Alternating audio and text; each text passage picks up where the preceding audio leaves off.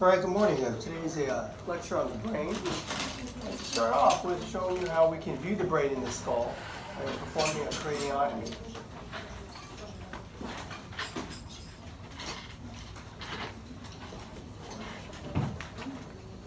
Simply put, a craniotomy is where you remove the skull cap with a bone saw.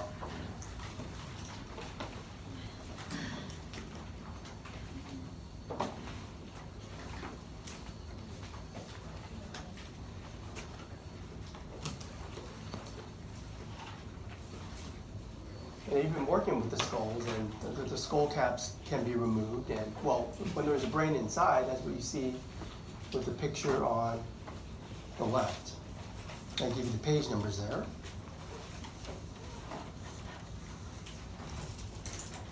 Where,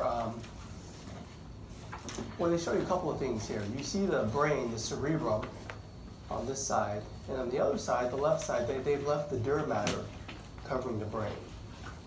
Now, if you were to pull the brain, the whole brain and brain stem out, you get the middle picture of the skull.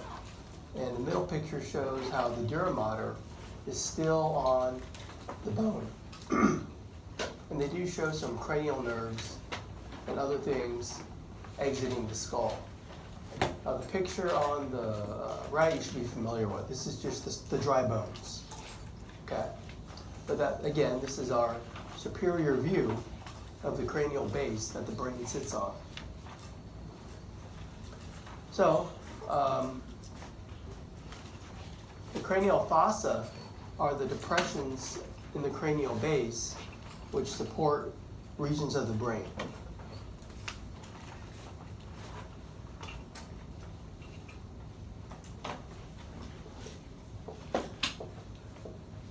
So cranial fossa, I'll describe them as depressions in the cranial base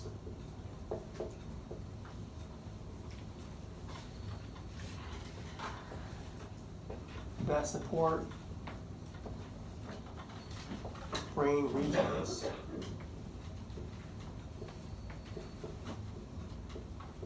And that picture is supposed to help you understand that.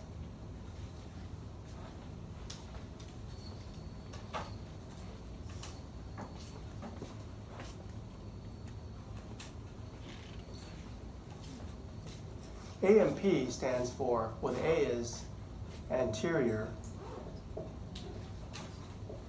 cranial fossa.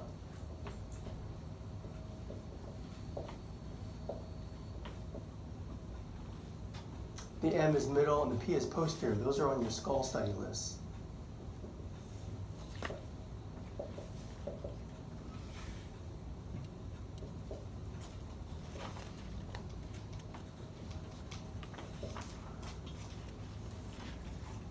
Well, the picture on the right shows you the brain in those fossa, and basically the anterior cranial fossa, what you can see is they support the frontal lobes.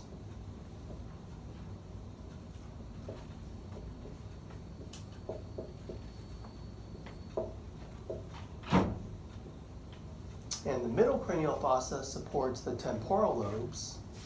Support temporal.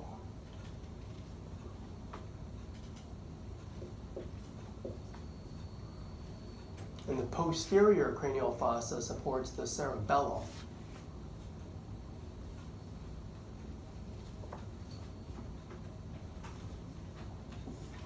So these are all the major brain regions, and so I just basically taught you how the brain sits on the cranial base.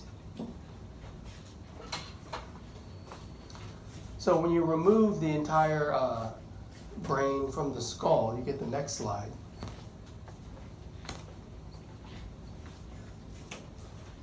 And we can look at the major regions of the brain and the central nervous system shown there. So there's some leader lines here. I thought I could just label right on the figure that I write on the whiteboard.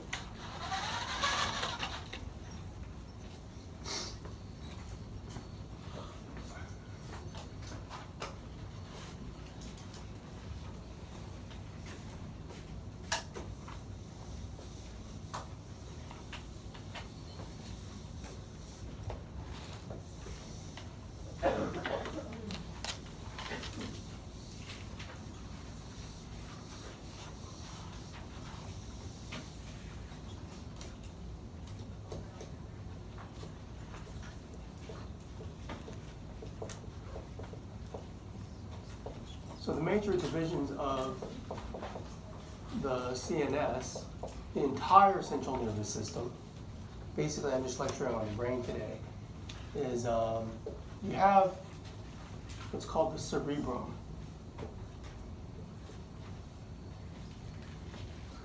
Which is what we kind of know as the brain. It's the wrinkly part.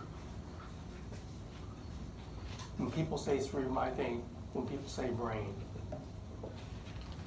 Now the picture on the left, this is kind of a removal of the just the brain and all the features. And this is a mid-sagittal cut right here. So the cerebrum is this entire part here that looks like a boxer's glove. That whole thing is the cerebrum. But there are different lobes, which I just noted over there.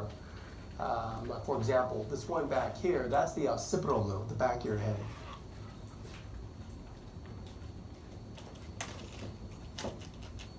Occipital lobe. The one in the front here is the frontal lobe. Frontal lobe. And the thumb of the boxer's glove is the temporal lobe.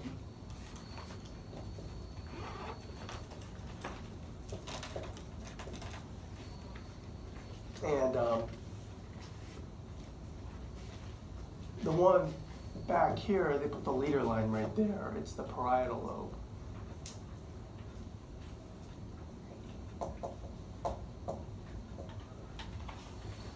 So leader lines kind of give you a general idea of where the lobes are, but if you work with a brain that's a colored brain, we have 4 over there, it'll show you the lobes a little bit better. But basically on the back, you have the occipital lobe, temporal lobe, in the front you have the frontal lobe and the parietal lobe. Notice that the lobes of the cerebrum are named after the skull bones that cover them.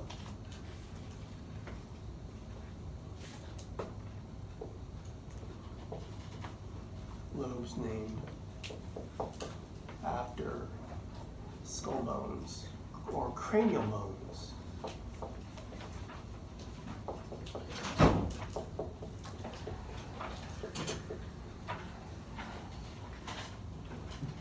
Okay, so that's a major region of the brain. Now,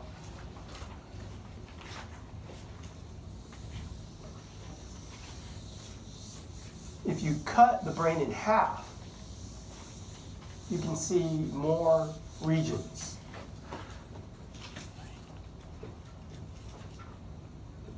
Sagittal cut, sagittal cut.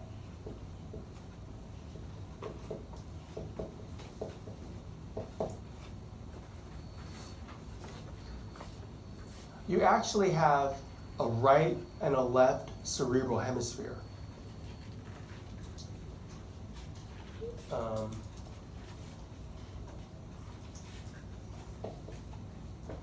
I'll say sagittal cut between right and left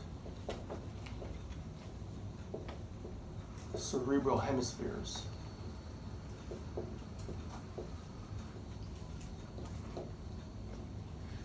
Referring to the cerebrum.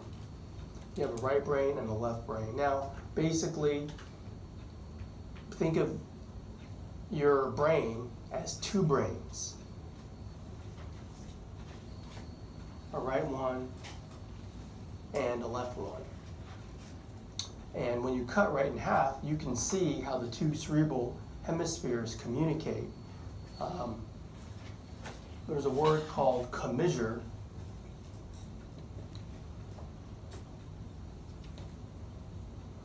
And that word means there are fibers or tracts of neurons that allow one brain region to communicate with another brain region. Fibers or tracts of cells that allow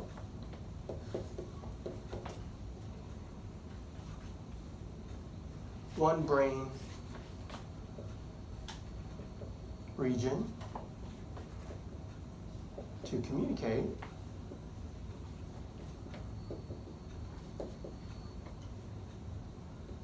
with another. Is that like your afferent and sensory? No. No, okay. Because in the brain,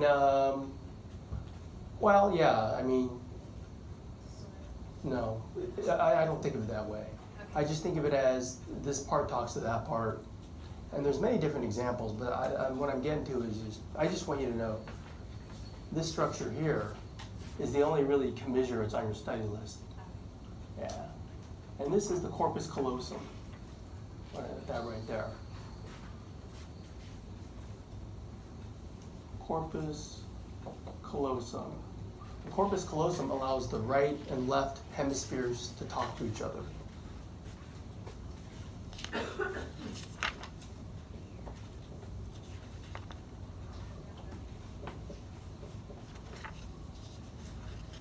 Allows right and left.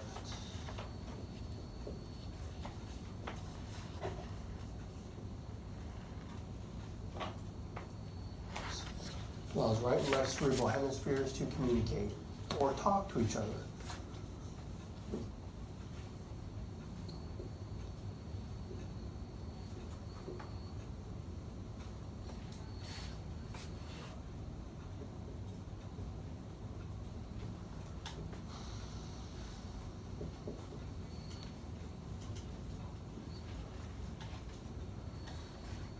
Okay.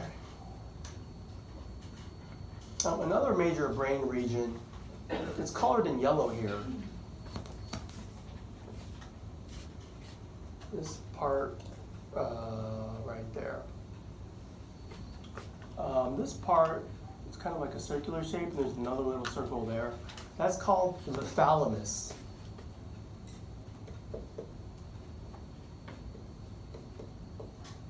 That's another major brain region. I'll just kind of list it on the top here.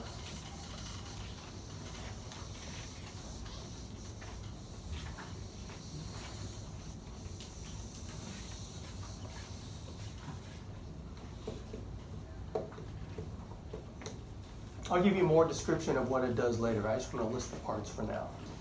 But on the figure, it's colored yellow. And this part that's right below it, it's kind of shaped like that. It's kind of a weird shape. And that's it's called the hypothalamus. Hypothalamus. Now the hypothalamus is a word that literally means below the thalamus. Now the hypothalamus and the thalamus, I'll describe them later. The purple region right there is called the midbrain.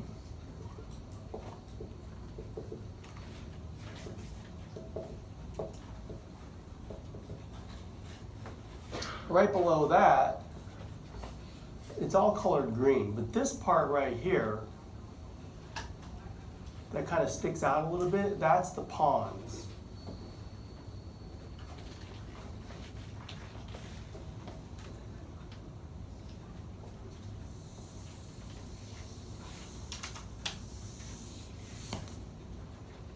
And right below that is a little olive-shaped thing. It sticks out just a little bit. It's about right there. That's the medulla oblongata. Sometimes you can call it medulla for short, but the full name is medulla oblongata.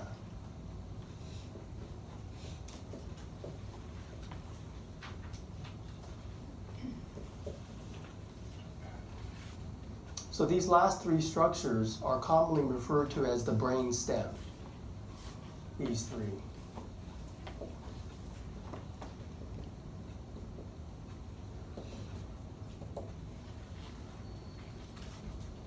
Okay, and below, inferior to medulla oblongata, I'll just kind of draw it in here.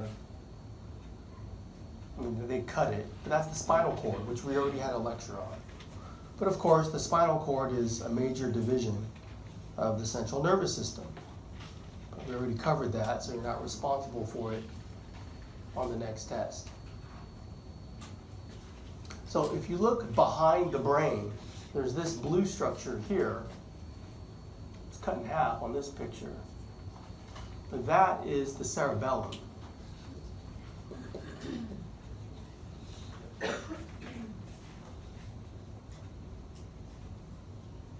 Cerebellum. Don't confuse cerebrum with cerebellum. I think of, sometimes it's called the behind brain.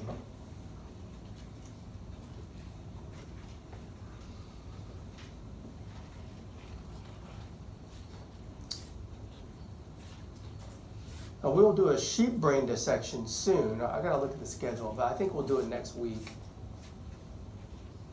I can see him sitting in the lab there. The sheep brain is a good approximation of the human brain. And when I did my cadaver presentation, I did show a real brain, didn't I? Yeah. Yeah, sometimes you get my presentations mixed up. But anyways, those are the major things you should be able to identify on a brain model, just in terms of the parts.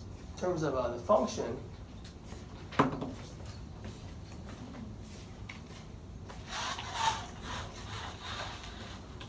I realize that page number is out of date. Let me get the book and give you a better one. Where is the book?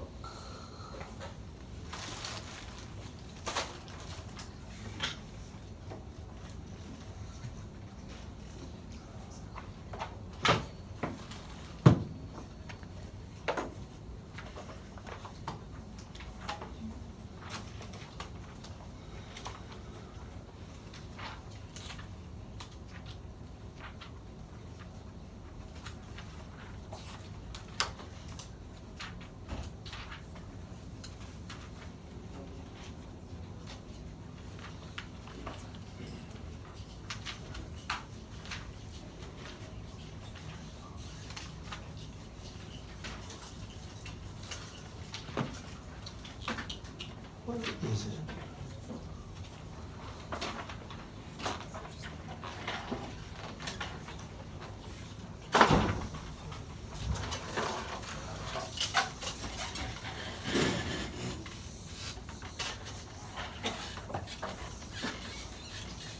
So let me describe to you some basic functions of brain regions. So I already mentioned the corpus callosum.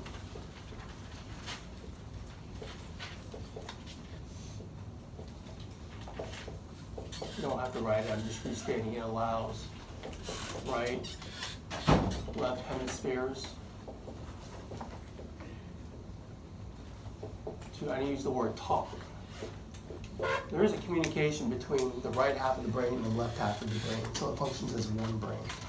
And there's a phenomenon called lateralization, because the right brain and the left brain are better at doing certain things.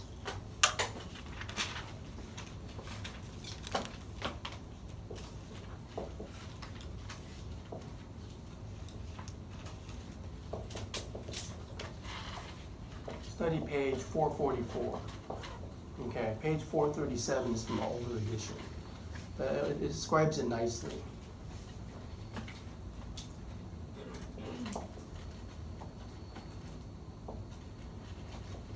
Right brain, left brain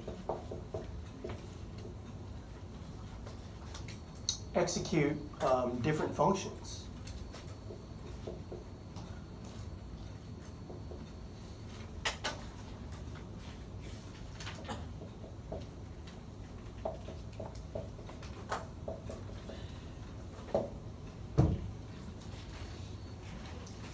So lateralization means, well, let me give you an example.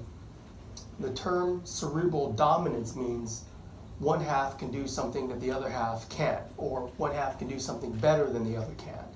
And that being the case, you need the corpus callosum so the two can communicate when the other one's dominant in a task and the other one isn't.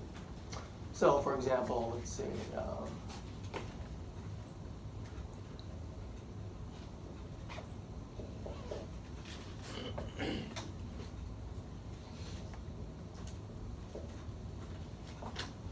versus right hemisphere.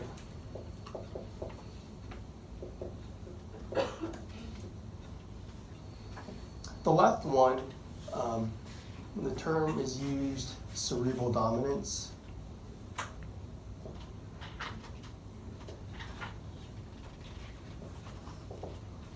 They usually refer to language because language is the thing that separates us from all the animals and any other organism on the planet. Okay, so language is very important, even in a basic anatomy lecture on the brain. And so, in most people, the left hemisphere is for language.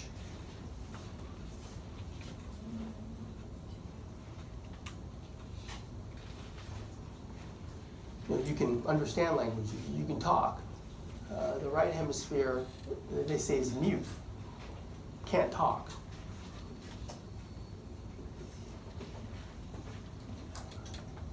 But the right hemisphere is better for other things, like visual spatial skills.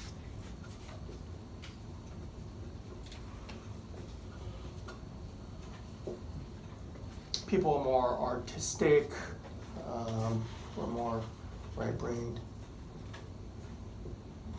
Maybe musical talents.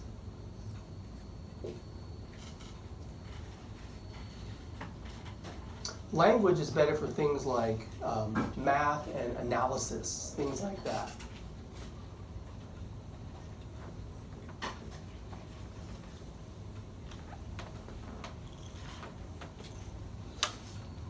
So roughly, this is what I mean by cerebral dominance or lateralization.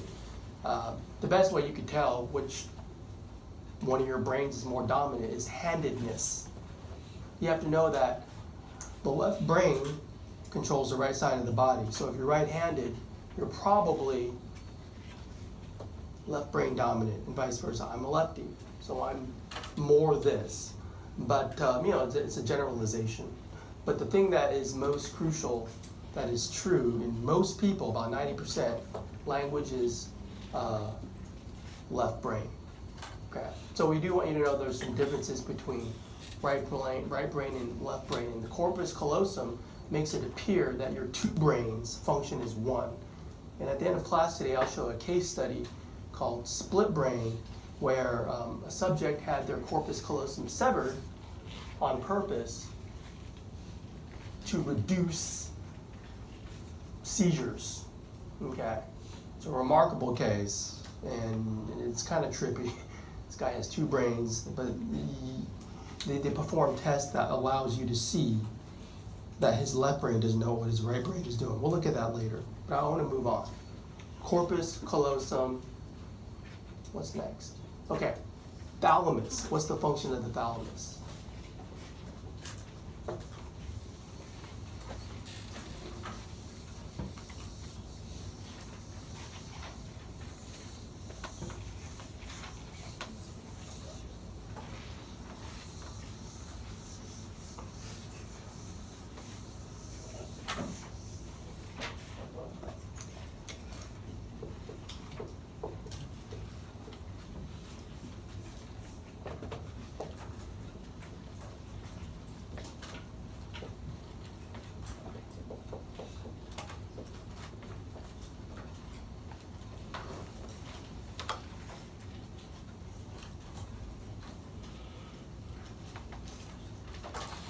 So what do I mean by sensory switchboard?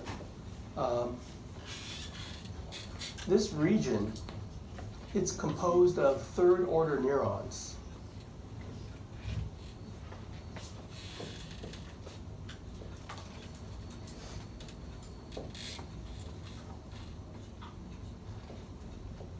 I don't know if you remember studying the spinal cord, we talked about the sensory pathways, and I made you learn the first cell, second cell, and third cell. Remember that? This is the third cell.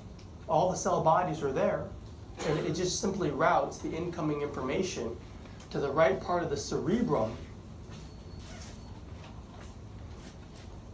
that is for feeling these body parts, so sensations. Okay.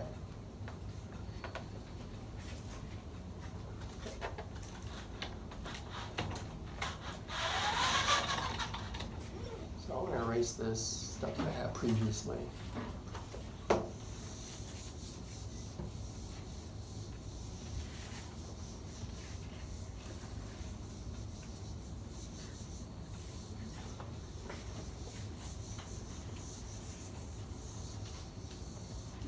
This is a frontal view, but this is a sagittal view. So I kind of want you to see, do you see how they color the outer part of this cortex blue? Like this outer, I don't want to draw the whole thing, but this outer part, I think you can see it. And they color it all blue because blue means sensory for feel. This piece of cerebrum is right here.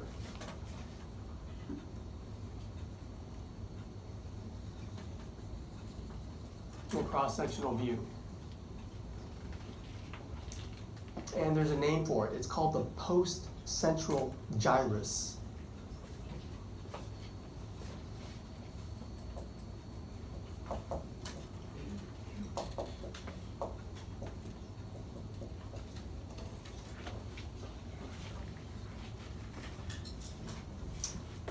So these third-order neurons, they route the information to the correct part of the post-central gyrus, which is the cortex for feeling your body. Routes info to the post-central gyrus. The post-central gyrus is also called, it's the primary somatosensory cortex, aka primary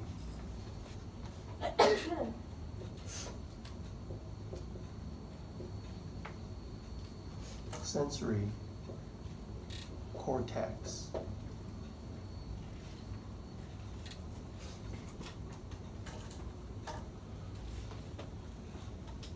So let me try to make sense of some of these words for you. The word gyrus, that means fold. Because do you see how the cerebrum, it's all wrinkled in appearance because of the folds, all right? So for example, a gyrus is a fold of neural tissue.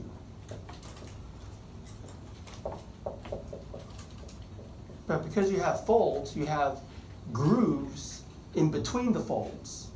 And those are called, that's called a sulcus.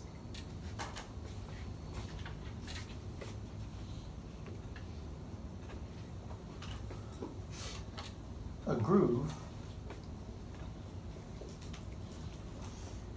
between the folds.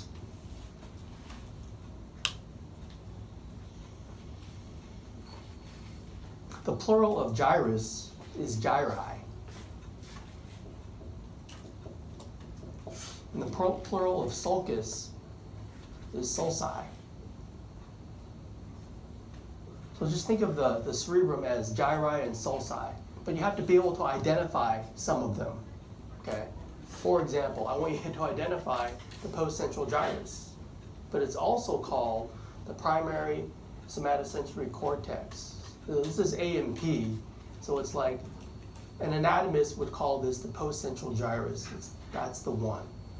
But its function, its physiology is more the primary somatosensory cortex. Okay? So why do they use the word cortex? The word cortex is used. The word cortex means bark. It's the outer part. So that's why it's only the outer part of this gyrus that is for sensation. Turns out, they colored it blue to let you know it's for sensation, but it's called the gray matter. The outer part of the cerebrum is gray matter.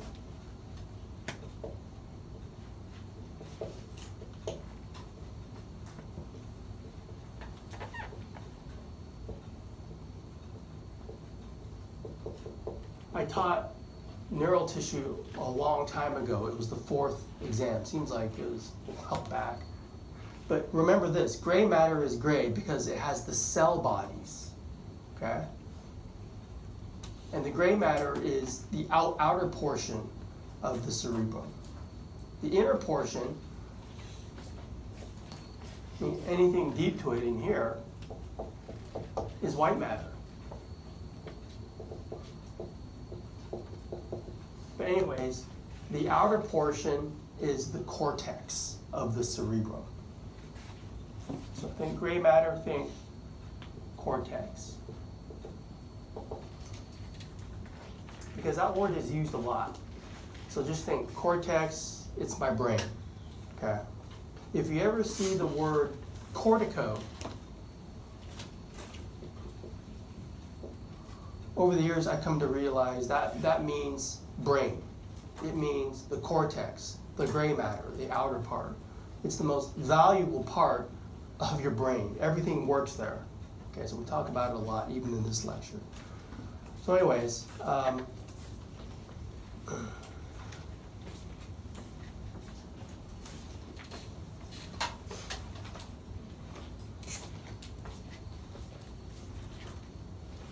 there's a sulcus right here,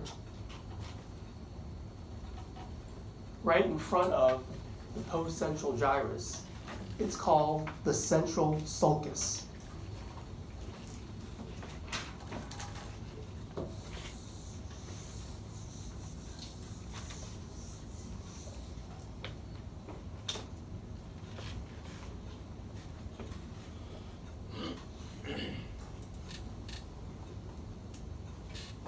Okay, so I'll just list it on the board. It's just right next to the post-central gyrus. So think, you have this sulcus, and right behind it you have this gyrus, the post-central gyrus.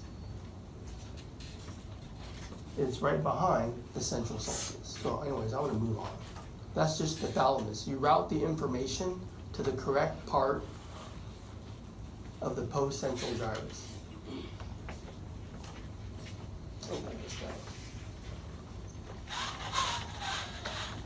All right, so you have the next part, thalamus, a sensory switchboard, then you have hypothalamus.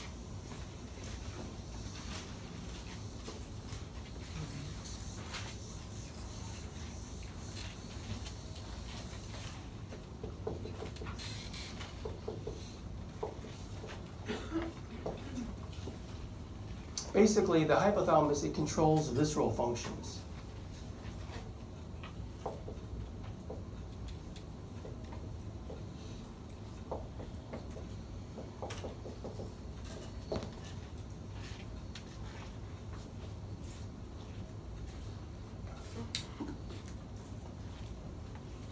Another way to phrase that is it regulates autonomic functions. Okay, I'll give a lecture on autonomic next time.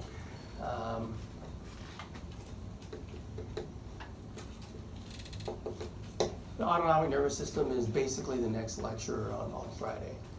And we talk about it a lot in 431 in terms of it controls the pituitary. So it controls endocrine function,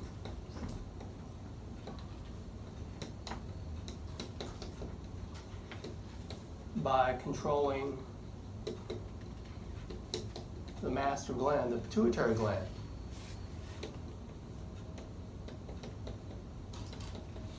Pituitary, I mean, it's right inferior to it. The arrow is pointing to the hypothalamus right there, but that right there is the pituitary, that little glandular structure just inferior to the hypothalamus. Okay. And you'll learn all the details of the pituitary in 431, should you take it. And then inferior to that, you have the arrows pointing to the midbrain.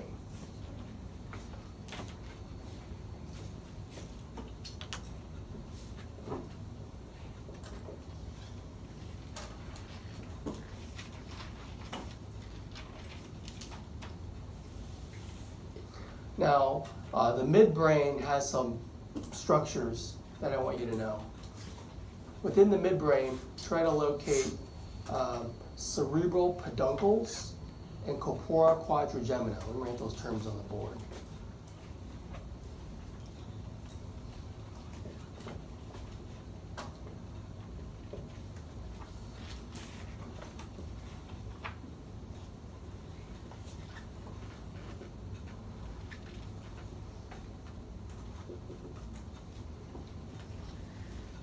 Peduncle means foot. And basically, the term describes how it looks. What I want you to know is that the cerebral peduncles contain cortical spinal tracts. So I'll put that as a bullet point under cerebral peduncles.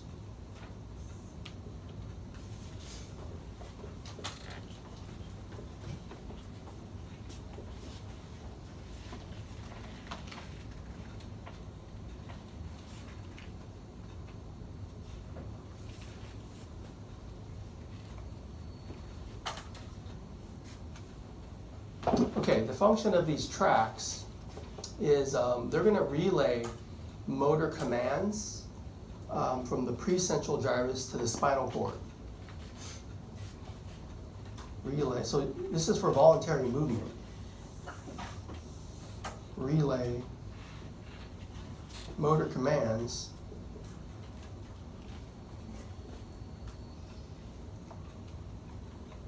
from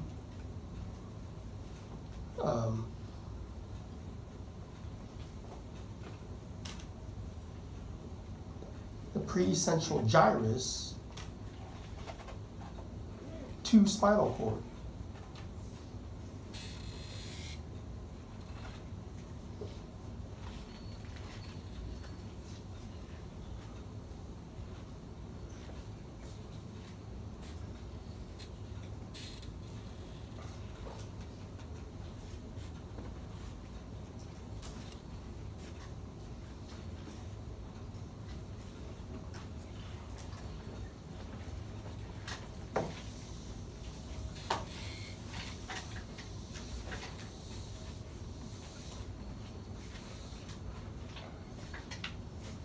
So another term for precentral gyrus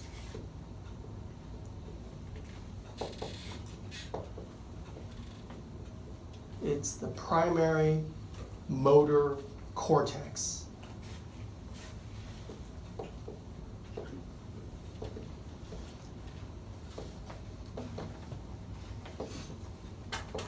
That's why I show you this right there. Okay.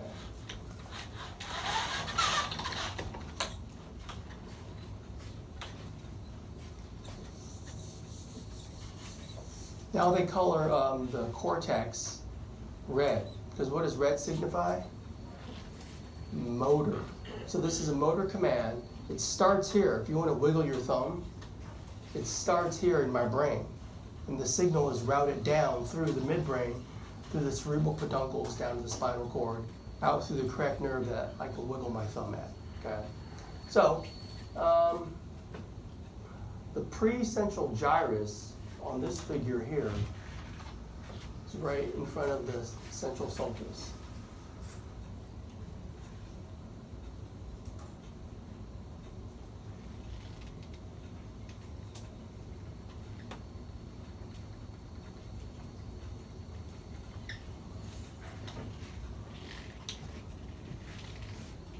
Pretty much that's it.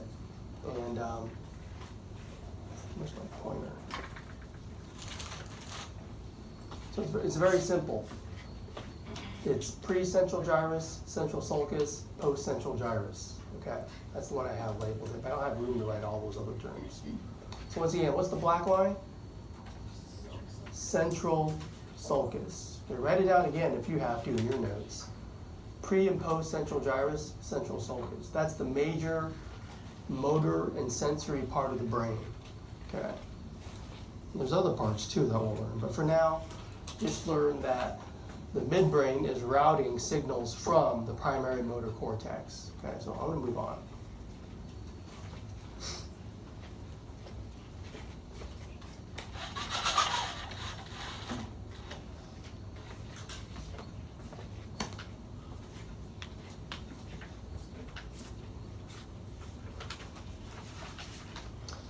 Pons medulla.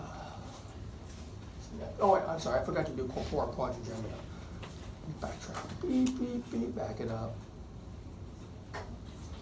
Now, it's difficult to see in a presentation. They're very small structures, but on the midbrain, there's this little gap there. It's part of the cerebral aqueduct. I'll get to that next. But this purple part, right, see how there's two dots? two bumps. Basically, you're looking at half the brain, so there would be 4. So when you look at a brain in the lab, when you get the sheep brain, what you could do is you could like pull this cerebellum down and pull the cerebrum up and get a view from the posterior view, and you should expect to see 4 structures, 4 little nodules. You have 2 superior and 2 inferior. The 2 superior ones are called the superior colliculi.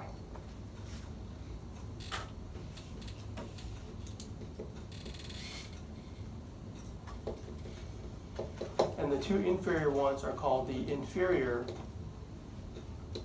colliculi.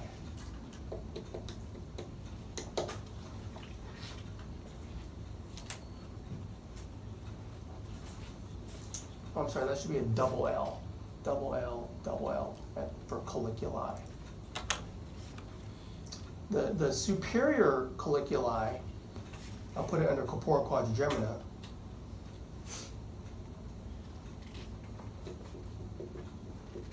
Therefore, visual relays, okay, for visual things.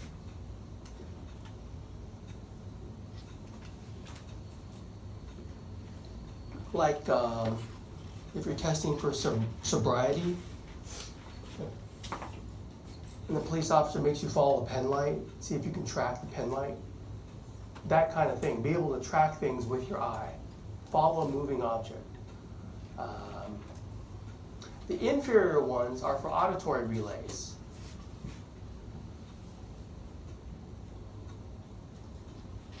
Inferior colliculi, auditory relays. Like a startle reflex. A startle reflex is you're in a room and you hear a loud noise and you react to it. You get scared. Okay? That's the normal response. You know, if you have a guy in a room, he looks kind of like he's out of it. There's a loud boom. He just kind of sits there, doesn't respond at all. Well, that's odd. I mean, maybe there's something wrong with his brainstem. So startle reflex is a normal response and indicates your brain, your midbrain is working just fine. Okay, now I want to move on. The pons and medulla.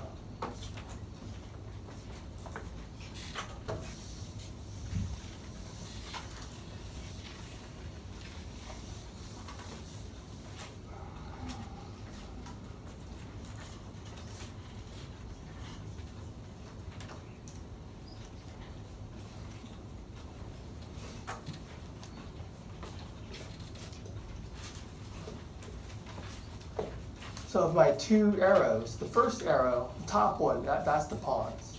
So look where the pons is. I think of the pons, it's a bridge between the cerebrum and the cerebellum, okay? So basically pons will relay info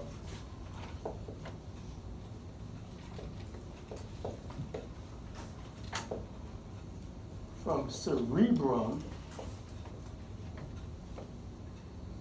to cerebellum, which is behind it,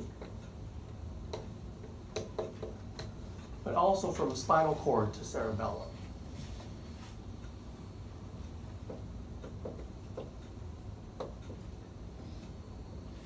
So it's kind of a bridge. It just is relaying things from those 2 major regions back to the cerebellum.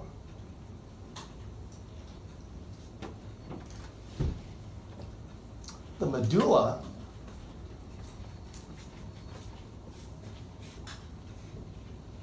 full name medulla oblongata. You know, it's organized a lot like the spinal cord because it's continuous with it. Its main job, together with the pons, the medulla, it helps to regulate cardiorespiratory functions. It's very important.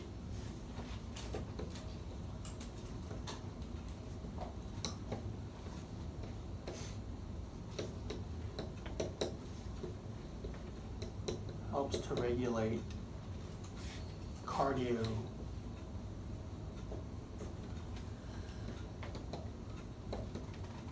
respiratory function. They're vital signs. And, the brainstem is very vital to that. Turns out, in terms of the anatomy, I know we're kind of looking at the brain by itself, but the medulla is pretty much at the level of foramen magnum. It's exiting the skull, right?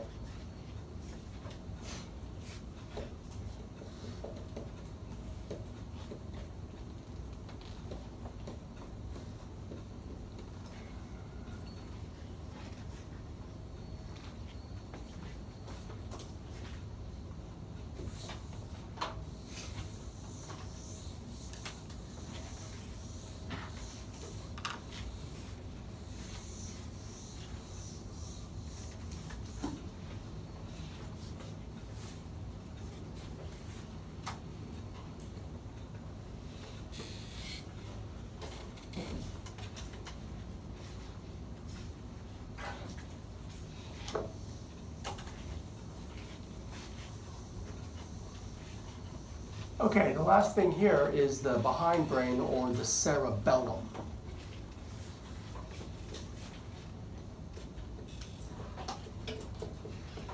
So let me read what I have on my slide for its description. The key word is it integrates information for coordinating and planning, timing and pattern of skeletal muscle movements. So let me kind of paraphrase that. Integrates info for planning, coordinated movements.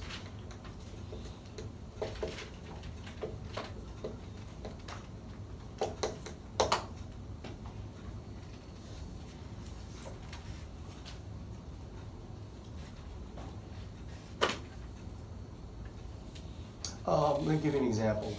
Like reaching out and picking up a glass of water and bringing it to your face, something you take for granted that you do every day.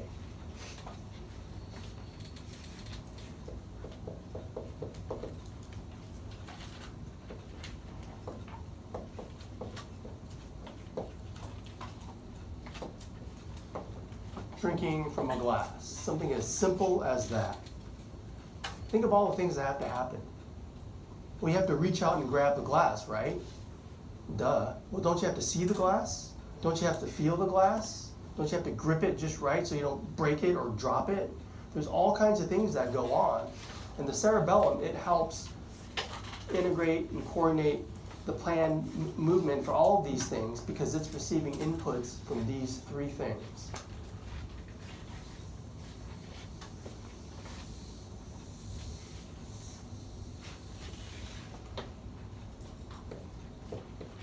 Receives info from spinal cord. There's sensory info coming in. When you reach out for the glass, when you grab it, you want to feel the glass in your hand to know you got a grip on it. Motor, cerebral cortex.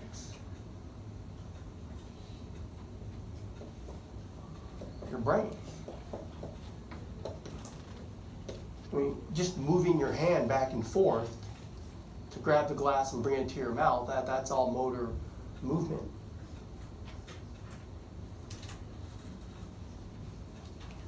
Think how precise that movement has to be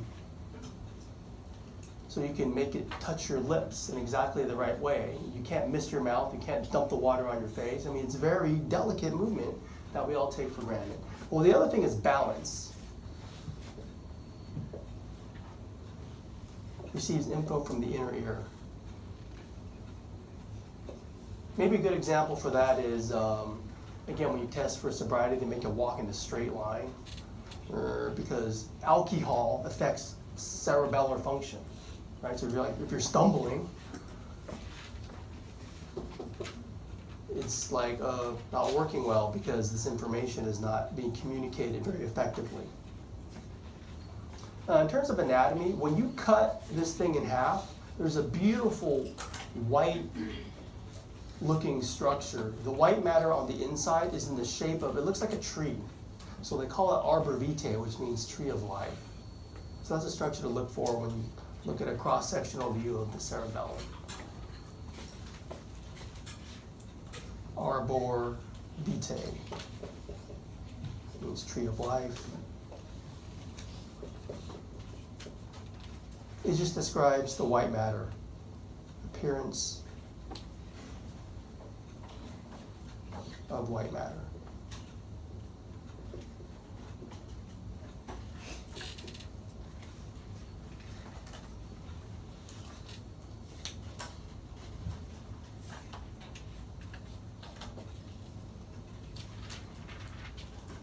So in addition to knowing the locations and basic brain parts and functions, also know some associated structures that support and protect the brain.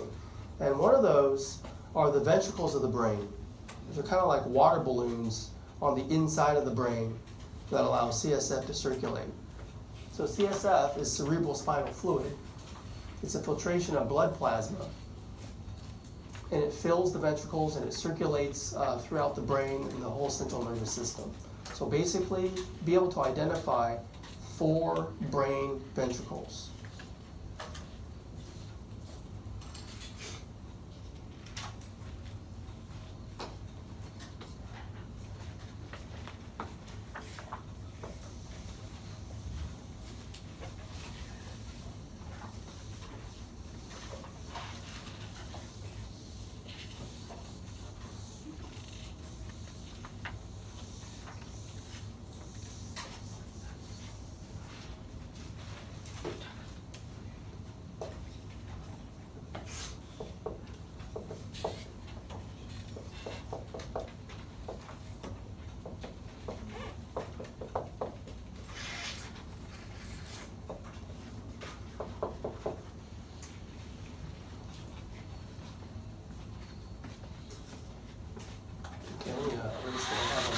Here.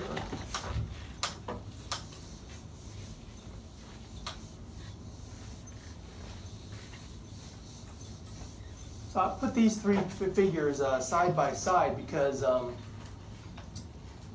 what we just looked at doesn't have the brain ventricles in it. Or it's harder to notice. You can kind of see that one there. That's the 4th ventricle. But this is what we just studied. This is a picture of just the brain stem and cerebellum with the ventricles. This is just the ventricles only. And we have models of this in the classroom. But I like how it kind of shows how the ventricles really are associated with the brain. Okay. Now you have 2 large C-shaped ventricles. They look like ram horns. You have 2 lateral ventricles.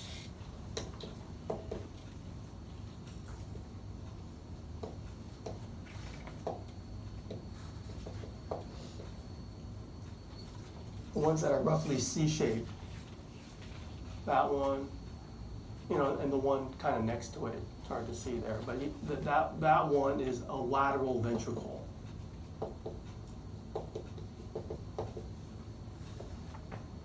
So that's 2 of the 4. Okay. Now there's a 3rd and a 4th ventricle, and that's simply what their names are. You have a 3rd ventricle.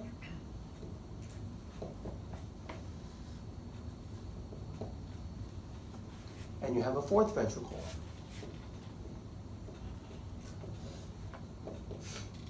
The 3rd ventricle is located between the 2 thalamuses.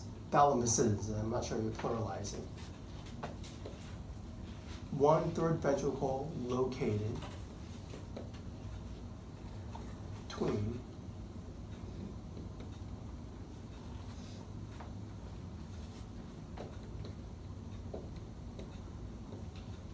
thalamus.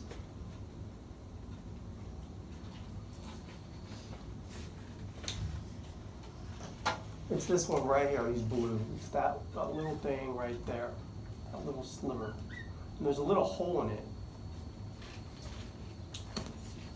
Okay, so that's the 3rd ventricle.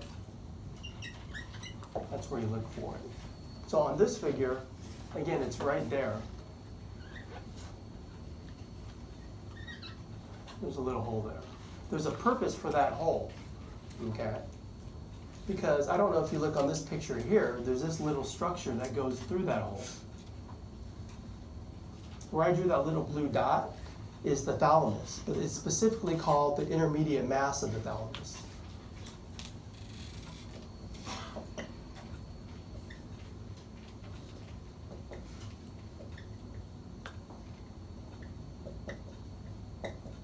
So in your notes, write that the third ventricle has a hole in it that accommodates the intermediate mass of the thalamus.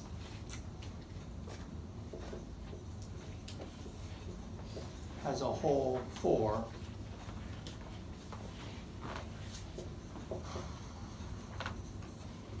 intermediate mass of thalamus.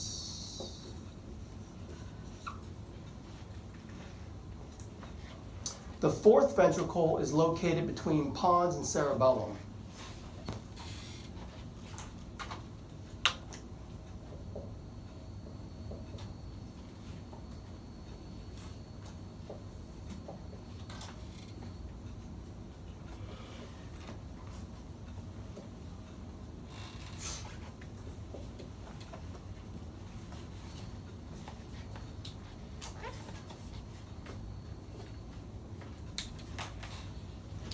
It's that little thing on this figure, it's down there. That little thing that has these little arms coming out.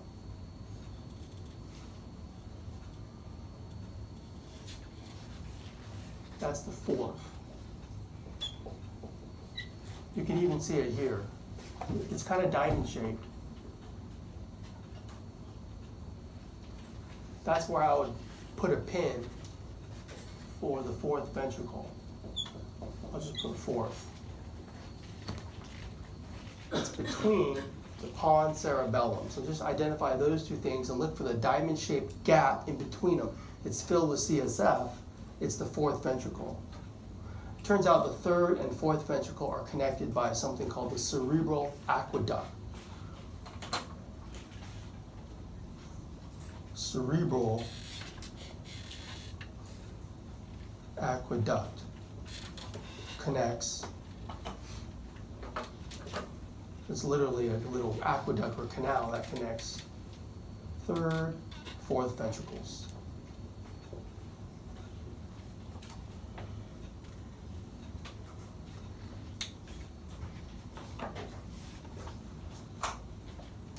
There's a little, it's right there. It's just coming out of the third ventricle. It's hard to see. It's like a little line. I'll draw a little line there. It's better when you look at the model, so it's there too. That orange line that I tried to draw over the picture there is the location of, I'll draw it here, cerebral aqueduct.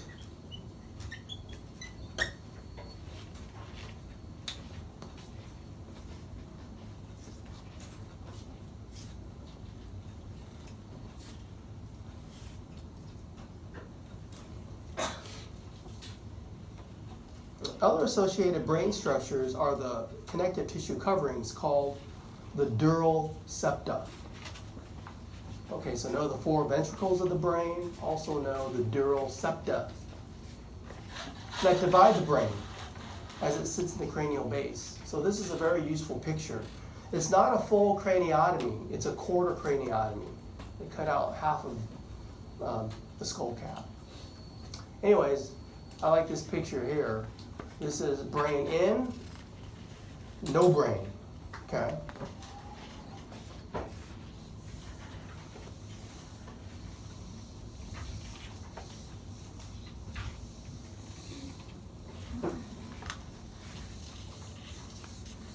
So that's what your skull looks like without a brain in it, but the dural septa are still there.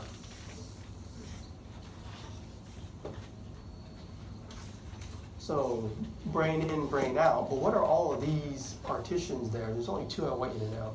This one that separates the two cerebral hemispheres is called the falx. And this one that kind of is in the transverse plane is called the tentorium cerebelli. Those are the two I want you to know. So let's talk about the falx first. So the falx cerebri is the full name.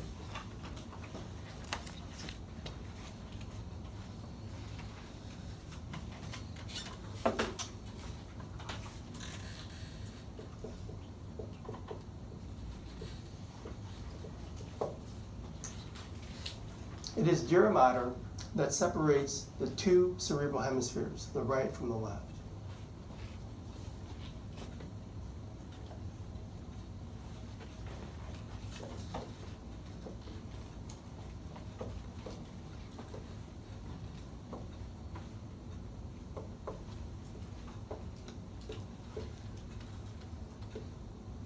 So remember what it separates, be able to identify it.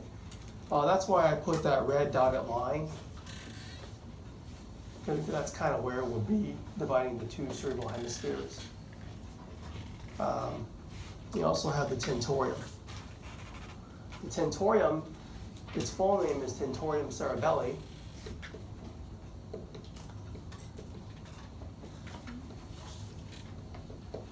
And it separates the cerebrum above from the cerebellum below.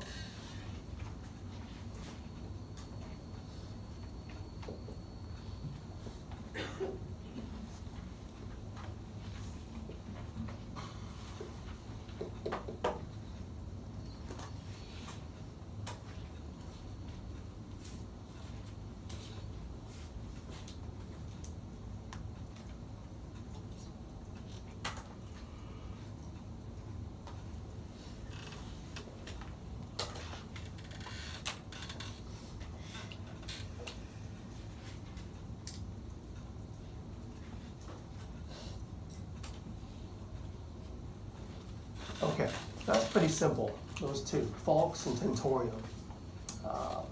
Just what it divides. Here's another view of the tentorium cerebelli. So this is a superior view. They cut it out on the right side, and on the left side they left it in. So underneath it would be the cerebellum, down in the posterior cranial fossa. Okay, let's move on. Let's review the meninges.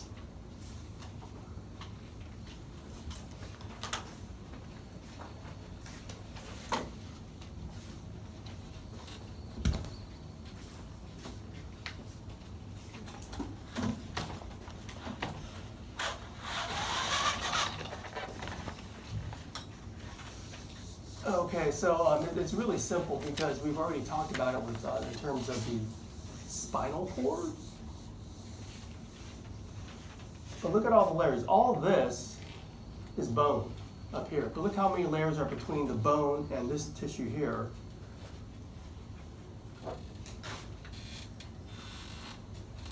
That's cortex. So then to review your layers, who remembers what the innermost layer on the brain is? I'll draw it right here. It means intimate mother. Pia mater. Pia mater.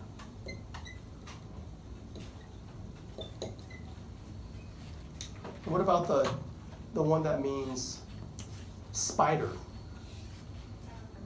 Remember that one? I'll draw it right here. And there's all those arachnoid granulations, all these things drawn here. The arachnoid mater.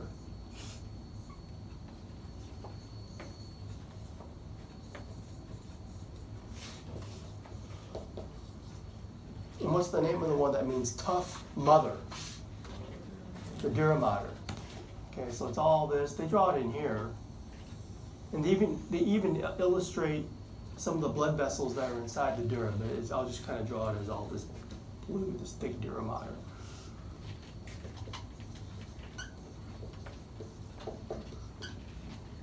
Okay, so that's a review of all the dura, but I also want you to know that CSF, it circulates in the subarachnoid space.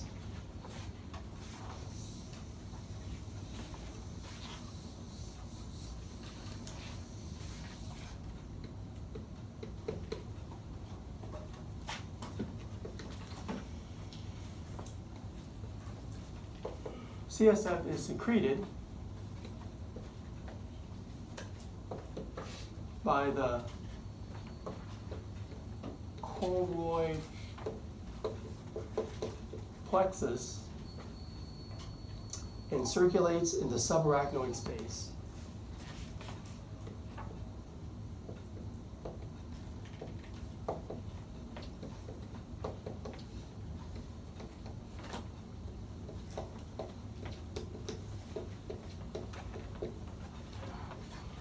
So if you look for the arachnoid mater, the space underneath it is kind of where you have the CSF circulate. Okay, so let me erase this now.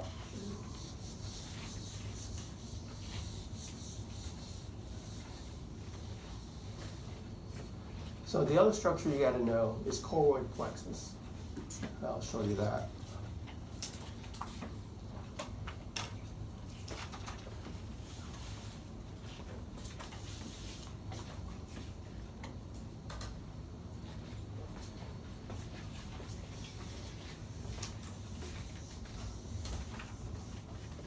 So the choroid plexus secretes CSF into the ventricles, and the arachnoid granulations absorb it.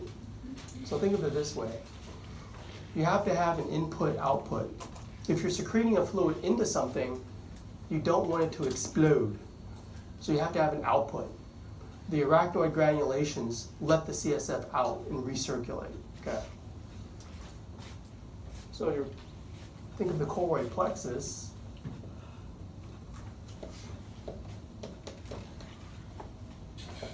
That's your input. What do I mean by that? You're secreting CSF into the subarachnoid space. The cerebral spinal fluid. So it circulates, and you need a way for the CSF to exit into the blood. That's the arachnoid granulations.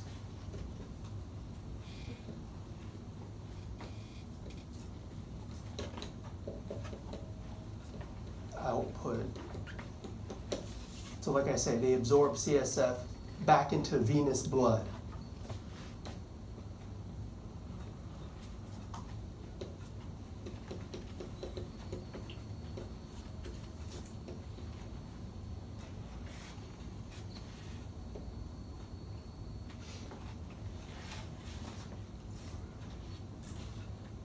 So we have to spend time talking about why you even need CSF. Turns out whole blood is toxic to brain tissue. So there are two barriers that we teach. One is called the blood-brain barrier, and the other one is called the blood-CSF barrier.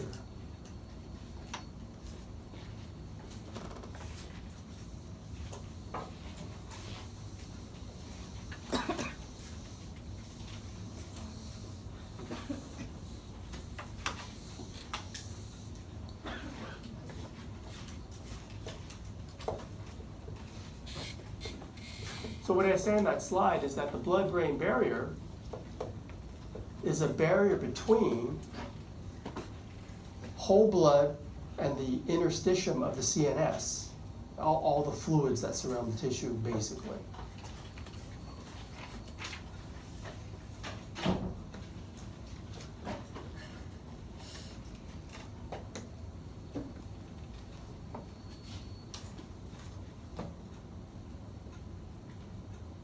Barrier between blood and CNS interstitium.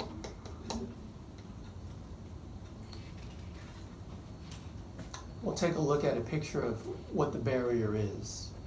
Okay, but now before that, I want to define what's called the blood-CSF barrier.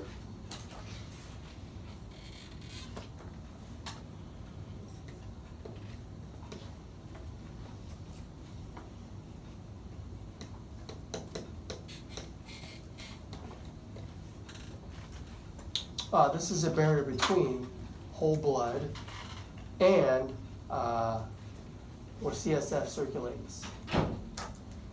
Simply a barrier between blood and CSF. CSF is blood that's just been filtered. Let's see here.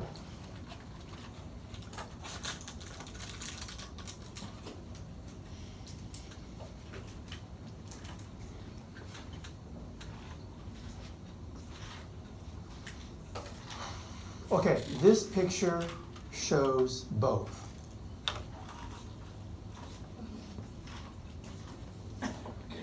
Here you have a capillary.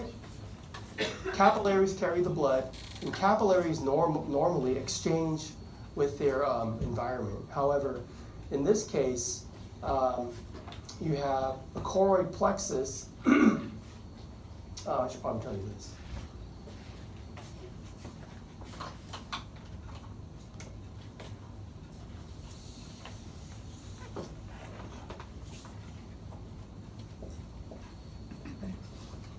You got two of them. Be able to identify the choroid plexus with the third and the fourth ventricles.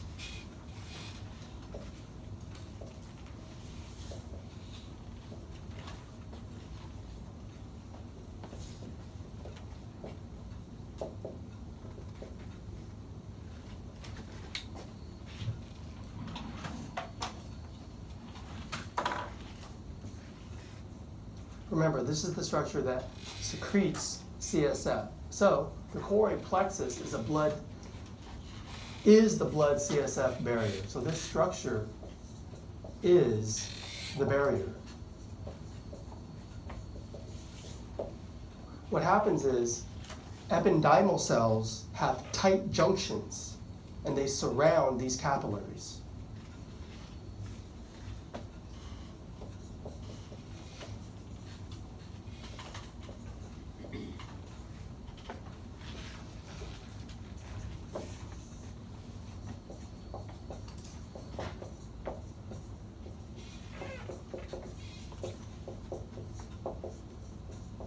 Those tight junctions are essentially what make this the blood CSF barrier, because you really limit the filtration. Okay, so that's shown here.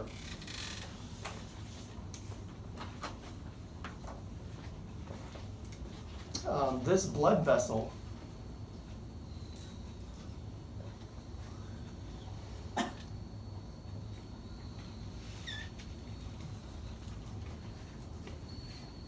is allowing things to exchange, but because it's surrounded by this big wall of cells, these are the ependymal cells right there.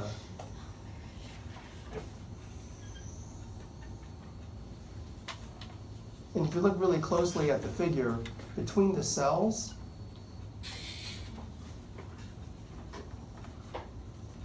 there's tight junctions.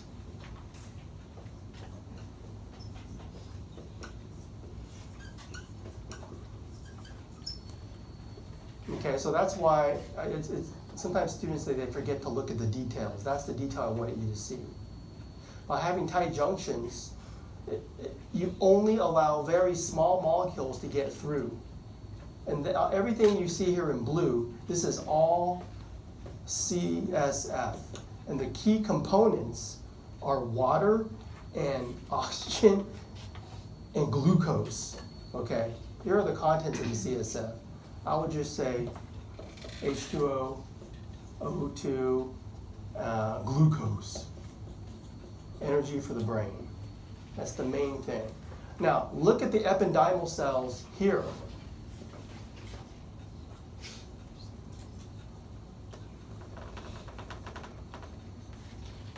What I've noticed is, oh, they have arrows that go in and out.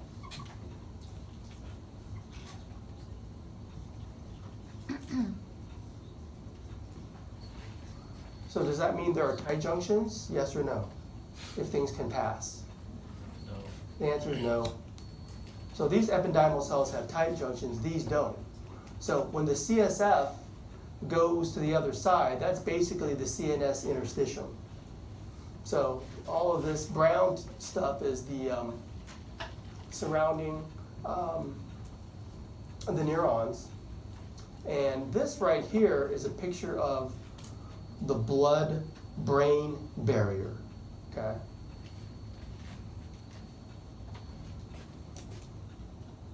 So here's our blood vessel. And the thing I want you to know about the blood-brain barrier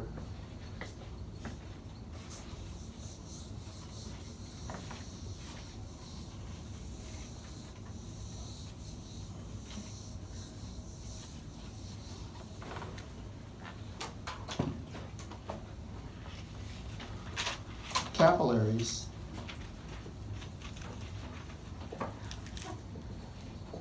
are surrounded by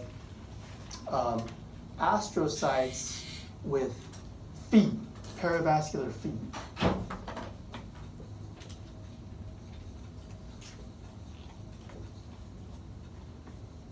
surrounded by astrocytes.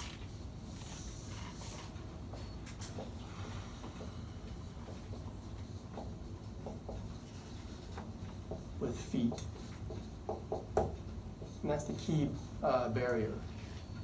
The feet completely surround the cell.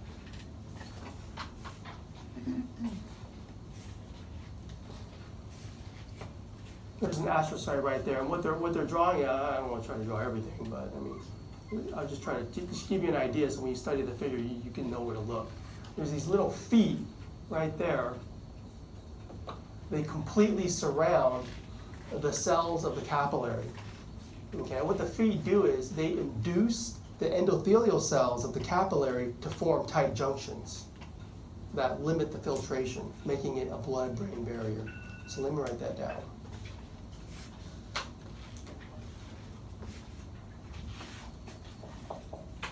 The feet induce endothelial cells.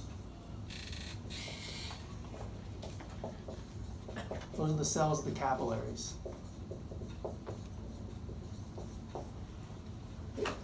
To form tight junctions.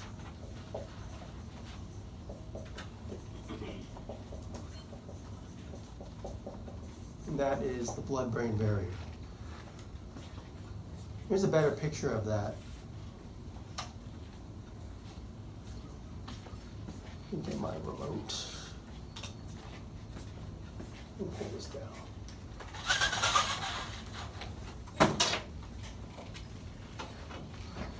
Normal capillaries don't have these astrocytes, and they allow more filtration of other things from the plasma. There's blood flowing through, there's a capillary, and it's literally one layer thick. Things can get by. These are pericytes that help maintain the basement membrane around the endothelial cells. Here in the nervous system, you have a capillary, but here's an astrocyte with its foot, and they completely surround the capillary, and they induce the formation of tight junctions right there. Okay, so that's figures from the Mariette textbook. You can take a look at that. So I want you to know both of those barriers. So when CSF, when it's secreted by the choroid plexus, it fills the ventricles and the subarachnoid space. CSF, it acts like a shock absorber for the brain. If you ever had heard of a spinal tap procedure, if they suspect meningitis and inflammation of the meninges, they want to withdraw some of that for analysis. It should be clear, but if it's cloudy, that means there's an infection. But even if you remove just a little bit, it's like when you move it, you sit up or something, like, ow, it hurts, you get a headache. Because like your brain is bouncing around and it's hitting the inside of your skull. So normally that thin layer of fluid minimizes that. It's kind of like when you pack tofu in water. Okay, the block of tofu remains unblemished when you cut it open. The CSF kind of acts like that for the brain. And this figure teaches you how it circulates. I tried to reduce the figure to make it simpler to teach. So basically it's teaching you CSF circulation throughout the entire central nervous system. Do you only want to do a spinal tap? That's like last line of figuring out what's wrong with the person? I don't know. I don't know. If they're pretty sure it's meningitis, I'm pretty sure they would order it. Okay. It just seems like crucial to have it. Yeah. In this figure, step one is the choroid plexus.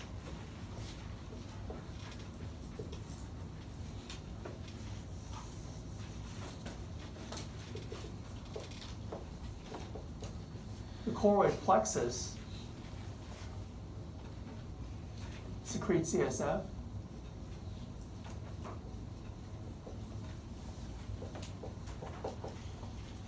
Again, it's in two places. I'll put third and fourth in parentheses, referring to the third and fourth ventricles. So on the figure, look for a bright red structure. If you were to identify it, I would point to this structure here, this little bright red set of capillaries, and that right there. Both are secreting CSF. It's going to circulate in the subarachnoid step it's going to circulate in the subarachnoid space. That's step 2.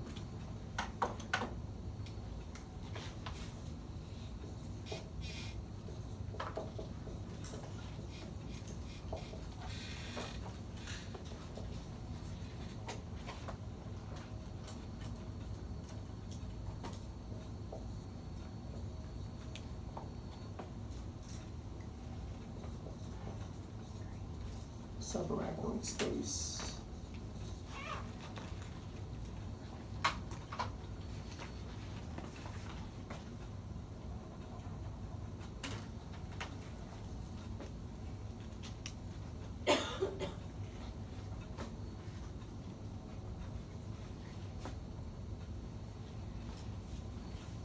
Step 3, and step 4 is observed into the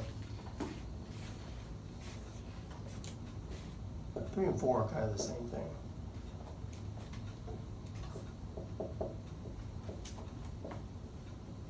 CSF absorbed by arachnoid granulations.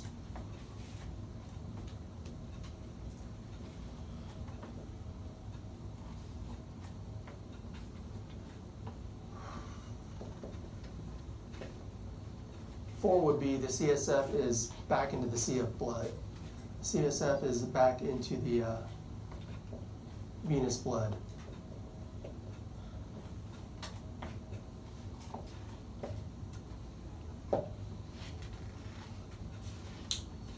The steps are easier to see from this figure.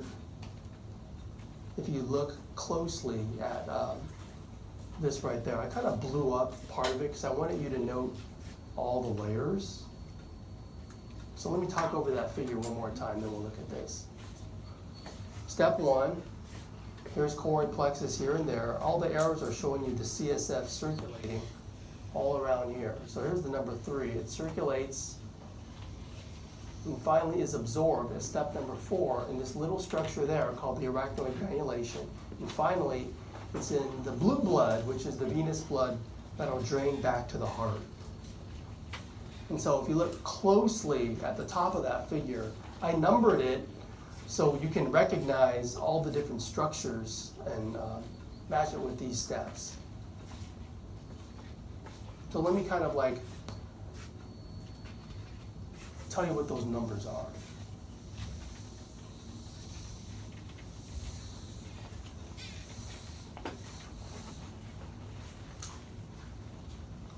Number 1, that's the subarachnoid space.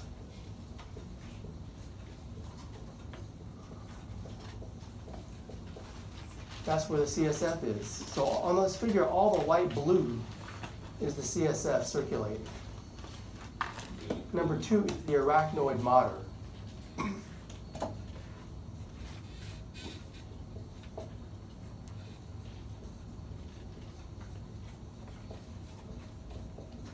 Number 3 is a little piece of arachnoid matter that kind of sticks up into the venous blood. That's called the, oh, I'm sorry. I skipped to this one. Here's number 3 here. Okay, number 3, that gray layer is the dura mater. In this part of the brain, the dura mater has 2 parts, 3 and 4. 3 is called the membrane part. 4 is called the periosteal part because it's stuck to the bottom of the skull cap. So 3 is dura mater.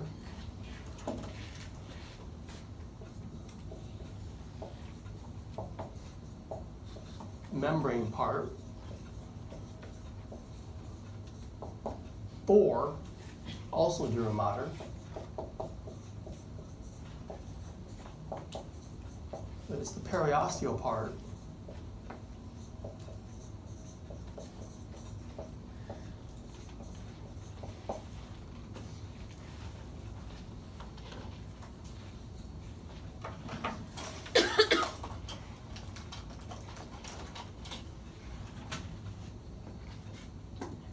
Five is the arachnoid granulation.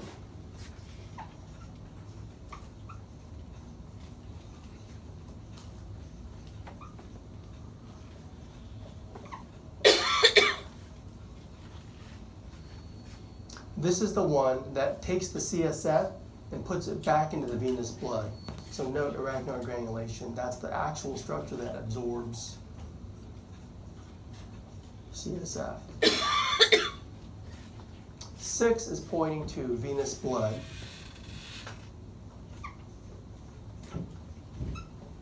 Venous blood is blood that is called spent blood. It's been, it's deoxygenated. The oxygen has already been dropped off to the tissue. It's just returning to the heart to recirculate. Anyways, in this part of the brain, it's right along the sagittal plane. That structure that it's in is the superior sagittal sinus. So the venous blood in superior sagittal sinus.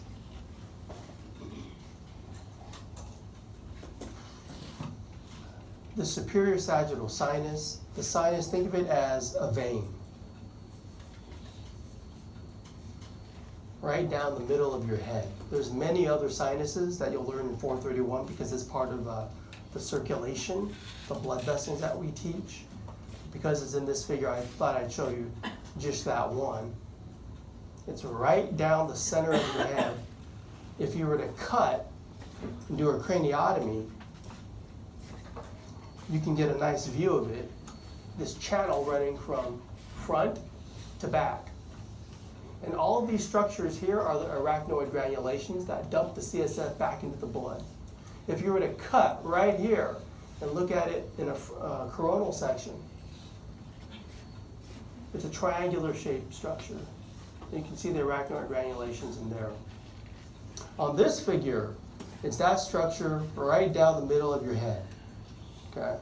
On this figure, it's in the falx. Superior sagittal sinus is literally inside that dura septa. There's a blue thing right in there. And they even cut out a section right there so you could see inside the superior sagittal sinus. So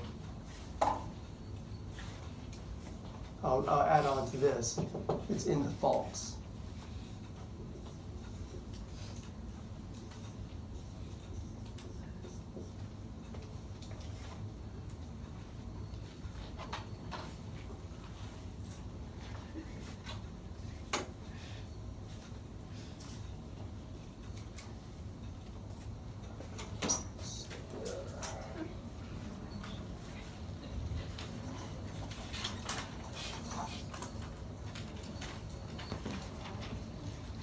We haven't done half sheets in a while. I'm going to do that right now just to break it up a little bit and pass these out.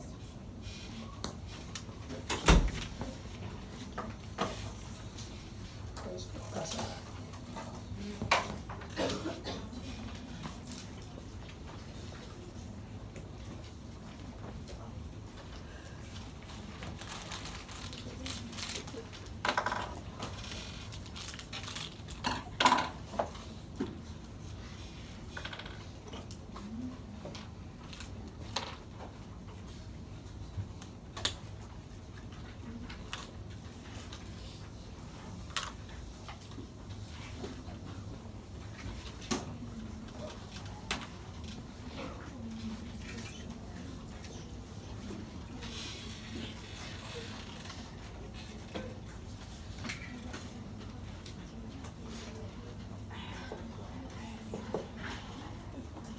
What's the date today? 29th?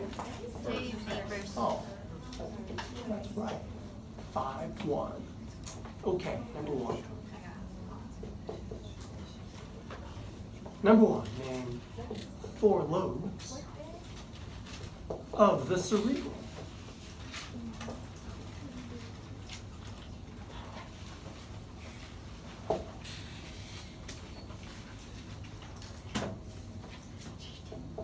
Number 2, name 1 commissure.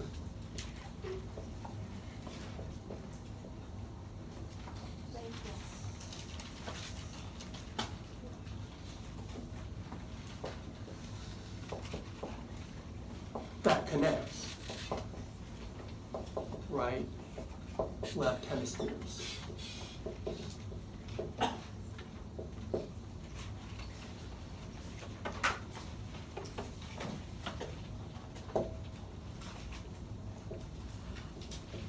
Number 3, which part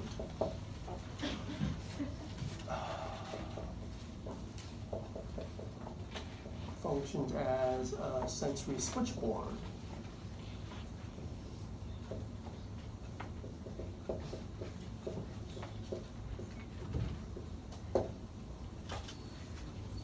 Number 4.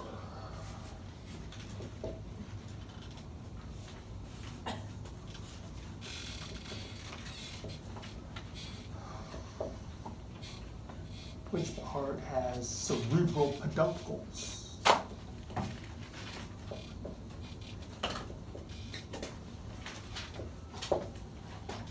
Number 5, what else we talk about today? Name 4 brain ventricles.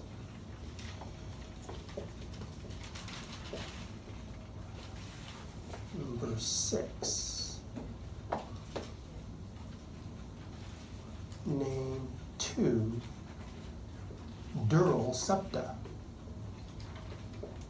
All right, that's enough for now.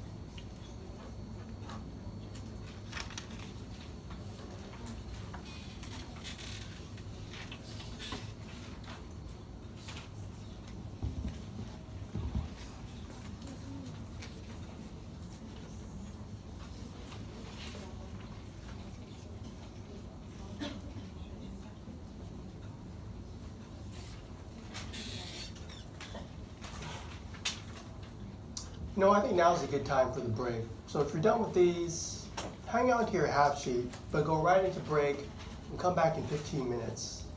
I do want to finish these lecture slides, so when you return from break, we'll continue with the lecture.